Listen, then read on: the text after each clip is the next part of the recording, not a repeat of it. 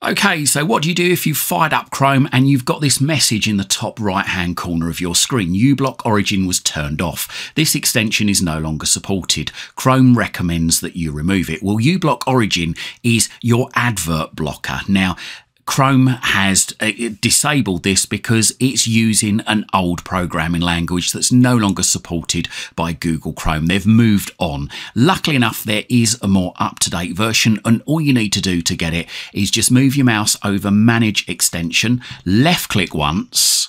Then you will see this screen appear where it says this extension was turned off because it's no longer supported. Well, move your mouse over the three dots just to the right of the bin.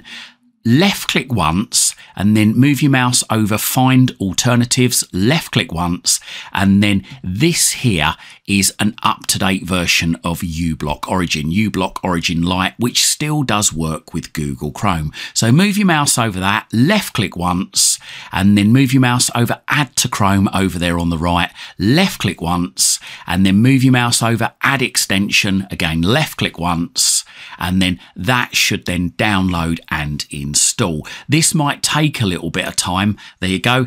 And all you need to do is, if you want to, you can set your settings here, but if you're not sure what you're doing, just click on the cross just at the top of the screen, just to the right of UBO Lite dashboard, and that closes that down. And then move your mouse over the cross just to the right of uBlock Origin Lite Chrome, left click once, and then you're back to this screen here. And then what you can do is you can click on the bin just there and delete the old extension, and then move your mouse over Remove just up there and left click once, and that removes it. And that has now updated your uBlock Origin.